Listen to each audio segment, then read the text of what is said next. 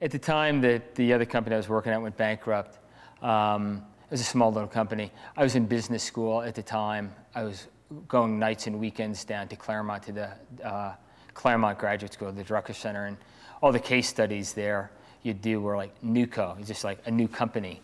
And so we were trying to think of a name, we couldn't come to a name, and so we just started calling this thing NewCo. And this thing just started, people just said, that's an odd name, NewCo. And that was the working name, because it took about 9 months to sort of create the business plan, get the funding.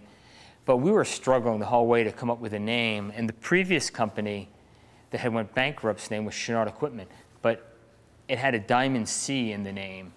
And so, and it was, the nickname for the company was kind of the Diamond C. People in the know would call it, it's the Diamond C.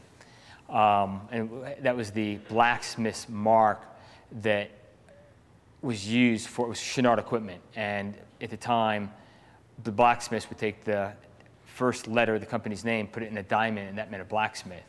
And another famous old company, Peninsula Iron Works, had a P in a diamond.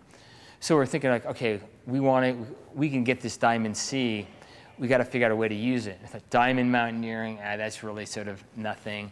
And we just struggled for a name, but we wanted to use that Diamond C. And we just kept going on, and it was literally, we signed the papers to buy the assets of Chenard Equipment out of bankruptcy, and we still didn't have a name other than NewCo. Somehow, we just started brainstorming. Somebody said, hey, Black Diamond. You know, like, Black Diamond, you know, it's rare, it's unusual, and it's, you know, Black Sheep, Bad Boy, James Dean, and climbers and, you know, off-piste skiers kind of think of themselves as a bunch of iconoclastic James Dean, Bad Boys. And then Black Diamond is rare, what would be rare, and then in skiing, Black Diamonds means difficult. That's it, Black Diamond, of course. And in the black, there's a C that we could put the C in.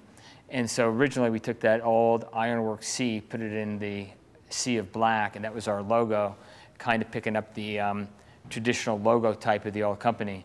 And then in 2000, we felt like we were confident enough of ourselves, mature enough of who we were, and designed with the help of a firm here in Salt Lake, an ID design firm, and came up with the new logo that you see today, the new icon, which for those of us who've been here a while and our consumers who knew our DNA heritage back to Chenard Equipment, they see the C in our new icon.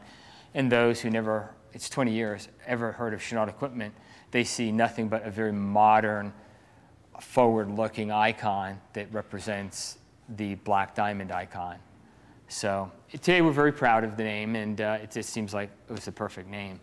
But it came at the 13th hour.